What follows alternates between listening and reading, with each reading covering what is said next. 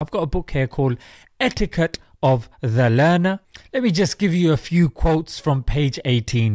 Ibn Sirin said, they, i.e. the scholars, would study and learn guidance in manners as they would study knowledge. Al-Hasan said, a man would have to spend years and then more years to refine his character. Habib ibn Shahid said to his son, O my son, accompany the jurists and the scholars. Learn from them and take from their etiquette.